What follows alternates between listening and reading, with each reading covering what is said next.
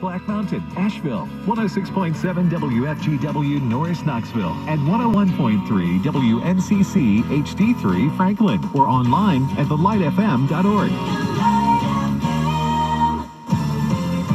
Scattered showers and some thunderstorms will continue this evening, some of which could be strong with heavy downpours of rain. Drive carefully. More showers are likely overnight and into the first half of our Tuesday, especially tomorrow morning. Showers could linger into the Piedmont for Tuesday afternoon. Otherwise, all areas will dry out later Tuesday and Tuesday night, with pleasant, dry, warm, and sunny weather returning for Wednesday and Thursday. And stay mild to warm, mid to upper 70s. I'm Meteorologist Todd Hubble for the Light FM.